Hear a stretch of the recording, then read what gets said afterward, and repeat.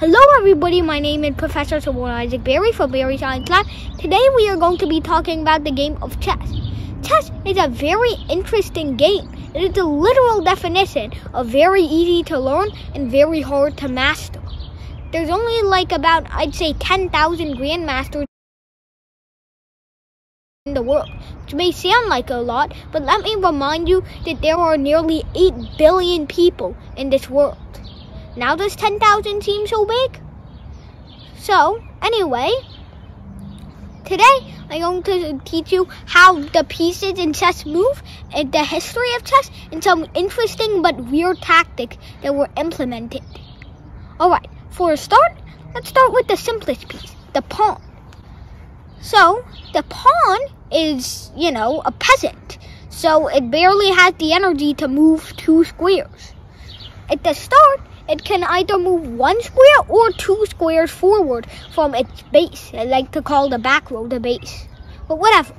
So, it can move either 2 spaces, that was a feature implemented, or it could just move 1 space from its beginning spot. Then, after the pawn moved 2 or 1 spaces, it can only move 1 space forward for the rest of the game. There are 2 interesting rules involved with this. The first is that when the pawn reaches the other side of the board, it does something called promotion, in which it can promote to any kind of piece except the pawn or the king. Because, you can't have checkmate when you have 2 kings lying around. So, now that we know what the pawn does, let's get to the second interesting rule about the pawn, en passant. Basically, let's say you have a white pawn and the black pawn is shown in this picture over here. Now, the pawn has another interesting rule involved with it. That is en passant. That comes from French.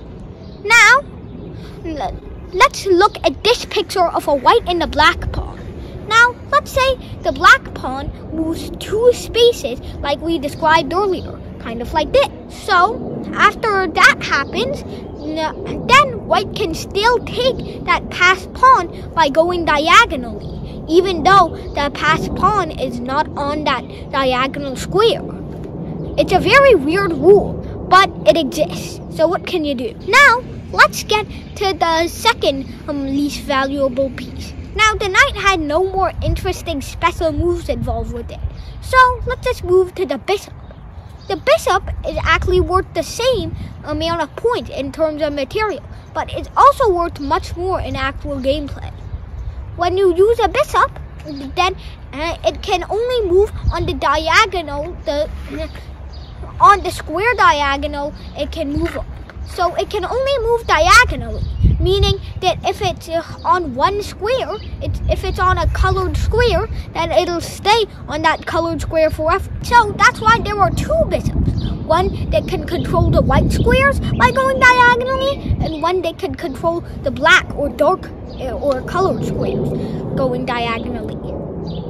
Alright, now what makes this bishop so powerful? Well, some players who are unwary might not be able to see a bishop attacking one of their valuable pieces, and it can be used to strike down an important piece, like the queen or a rook. Speaking of the rook, let's move to the rook right now. Rook is one of the most valuable pieces in the game, with the material advantage of 5 if you take one from your opponent. So, what does the rook do? Well, let's see. The rook can move in a straight line. It might not seem important, but it is extremely important because of a tactic called a skewer, which we'll use when we get to the king again. So, other than that, the rook can only move in straight lines. And it's not too valuable, but it's still pretty good in late game. Now, let's move on to the little strongest piece in the game. That is the queen. The queen basically has the abilities of both the rook and the bishop. So that means it can move both in a straight line and diagonally.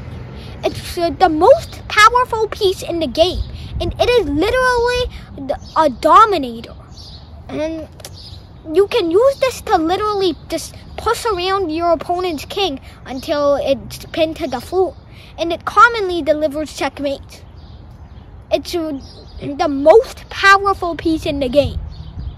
I'll tell you that. And it can also commit skewers. Without further ado, let us get into the definitely not most powerful, but most important piece in the entire game. The king. The king is what chess is really based on. You only get one. The queen, you can get another one by promoting. And you can do the same for every single other piece. And the pawn, you already have 8 of them. So who cares if you lose one? But the king is one of its own kind.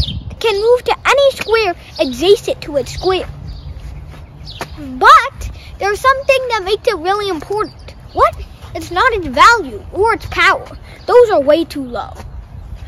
The value of the king, the importance of the king, lies in check and checkmate. When you're in check, you literally have to get the king out of danger. It's the must. And you can either do this by moving a piece to protect your king, or you can take your king and you can move it to another square. Like in this scenario where a rook is trying to bash the king before the king gets away. Now, the final rule we will talk about today is checkmate.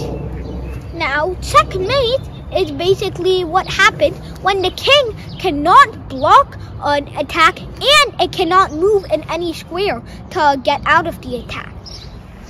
Checkmate comes from samat, meaning the king is hopeless or helpless. So the skewer is basically what happens when the king is lined up with another piece. What if a rook delivers a check to a king while the king is in front of a piece? Well, that's called a skewer. Let's say you have a rook skewering a king and a queen, like in this picture.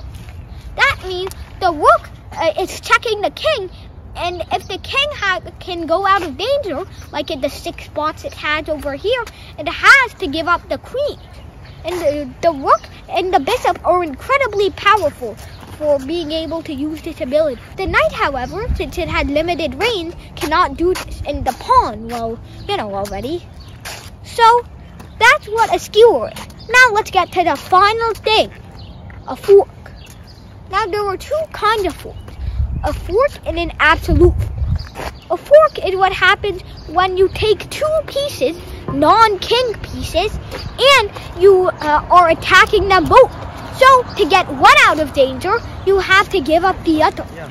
And this is what a fork is. There are 2 kinds of forks, a fork and an absolute fork. First of all, a fork is when you take 2 non-king pieces and then attack them both with 1 piece. That is what is called a fork. And then to let one survive, you have to let the other go. So that's what a fork is called. Now, what is an absolute fork? Well, it's when you have a king and some non-king piece, and you take 1 piece, you move that, and you fork them. That means that the king literally has to move.